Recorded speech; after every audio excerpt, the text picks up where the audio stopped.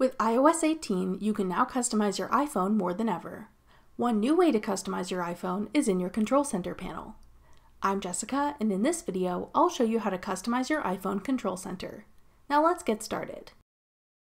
To customize your iPhone Control Center in iOS 18, swipe downwards from the top right corner of your iPhone home screen. This will open your Control Center.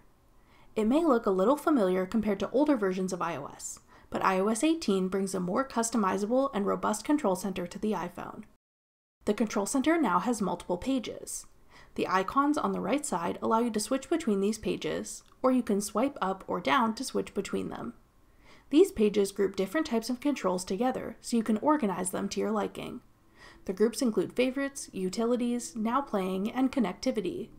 You can add an additional page in the Control Center by swiping to the bottom.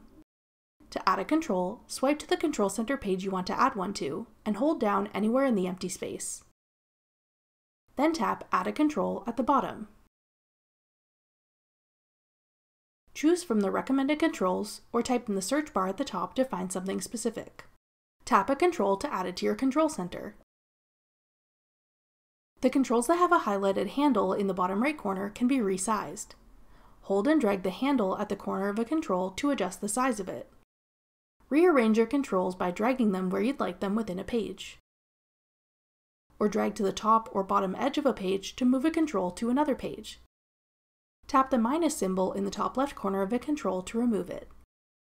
When you're finished customizing your Control Center, tap in the empty space on any page to exit customization mode. That's all it takes to customize your Control Center on iPhone in iOS 18. To learn more about new iOS 18 features, check out our full playlist of iOS 18 videos. Click the playlist on your screen now to watch. Thanks for watching. If you found this video helpful, we'd love it if you'd hit the thumbs up button below and subscribe to our channel. We put out great new tech tutorials like this one every week.